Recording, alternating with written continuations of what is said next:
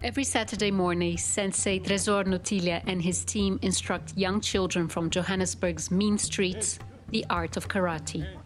In this downtown dojo, Notilia teaches kids valuable life skills. Notilia knows all too well the pressure of growing up in a big city.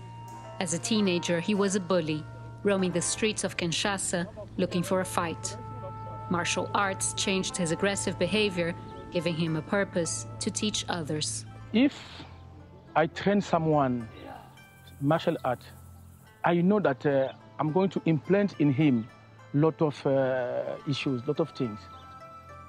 The thought, the strength, discipline, to educate them also, not to the violence.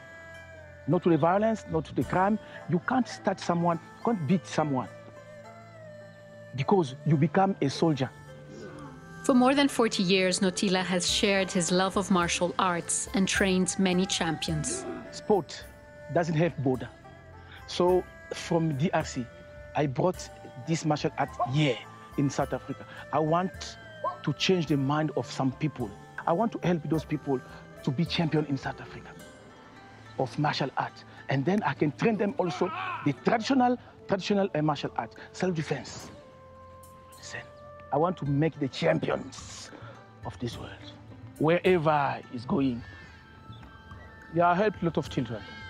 Some of them, they are now blue belt. Some are still starting, but have already understood the importance behind this martial art. I've been doing karate for 3 months.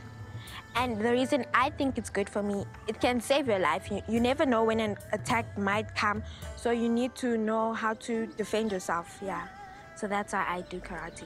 The thing about karate is it's not just about fighting, but it's also about calming your soul down. I love karate because it helps me to defend myself and to protect myself. When I grow up, I want to be a sensei of karate. Tresor Notilia hopes other kids realize karate can put them on the right track and protect them. A lot of crime happening every day. People are dying every day. How they're dying? Some people are dying by knife, by gun. So my message to all the youth, please, I'm telling them, come and join me to learn martial art, to learn self-defense, to defend yourself. Is that I want. I do have that skill to implant in you. Here, discipline, respect, and diligence are key.